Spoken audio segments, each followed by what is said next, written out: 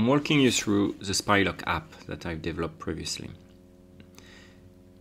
This is a keypad and I'm entering a code, and as you can see from an outside observer, it's hard to understand the code. When you enter the app, you can turn on the Spylock protection, which asks you to set some permission for your app to basically be allowed to display over other apps. In the app, you can choose a number of apps to protect, and I added WhatsApp here.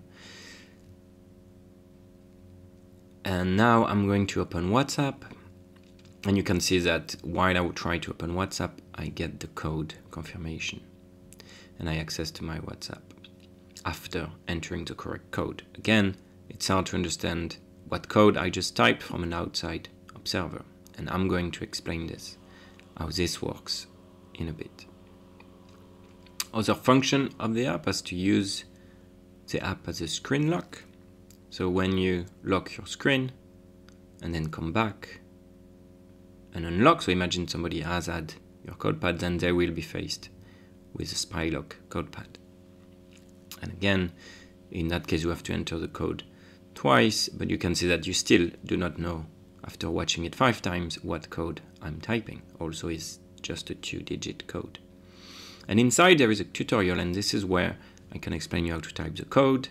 Here we're trying to type 7 and 3, so you look at 7 is blue, and then you press the blue button. So what you do is you are typing, 7 is pink, and so you're typing pink. If you type 48, you look at 4, 4 is blue, you type blue, 4 now is gray, you type gray, 8 is pink, you type pink, and 8 is gray, you type gray. This demo is going a bit fast, but the idea is that you do not type on the digit you want to show, you are actually typing on the color displayed on your digit. And this simple trick makes it really hard for an outside observer to understand what you're doing. In the app, I built in some payment system to go unlimited. Instead of being able to select only a few apps, you can select a lot more apps to protect, for example. There was also a recovery method where you had a key that you could send to your email in case you forget your password. There was also an integrated feedback form. That was a very simple way to do it, was to include a Google form in the app as a very lean way to work. And again, that was just an outside URL that I would display in the app, which made it really easy to update the table terms and conditions and everything from outside.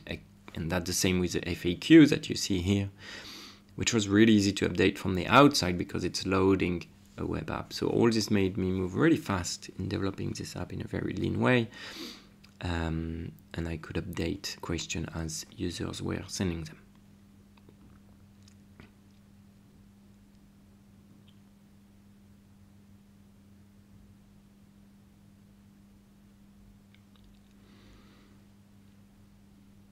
Here I'm testing a few more options in the app.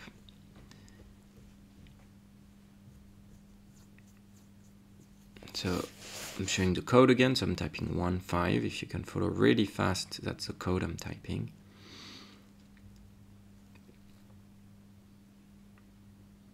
So 1 is pink, and then here I pressed that I forgot my key, so that's where you could enter your recovery key, and you forgot you don't have it, and you can send your key by email to you. And there is a quick reminder of how to type the code in the top right corner that re-explains that you are typing a 2-digit code, that you don't click on the digit but on the buttons, and that you click on the color of the digits you want to type, and that you have to do 2 clicks per digit. And so I'm typing 1.5, so 1 is pink and pink again, and then 5 is blue.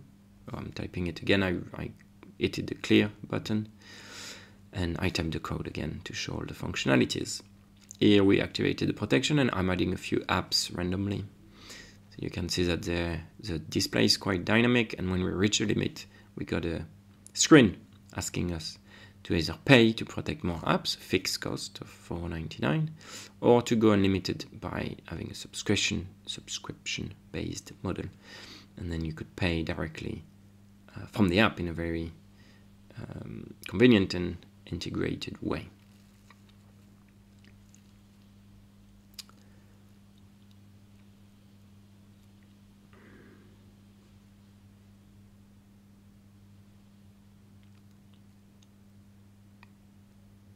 And I'm going back to the app. I'm going to show a few more options. So this is all the apps that are on the phone that are displaying this, that could be sorted by alphabetical order or search through.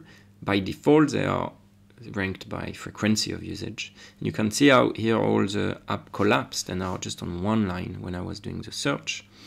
So there's quite a lot of UI work in this very simple app, especially on the search for the apps.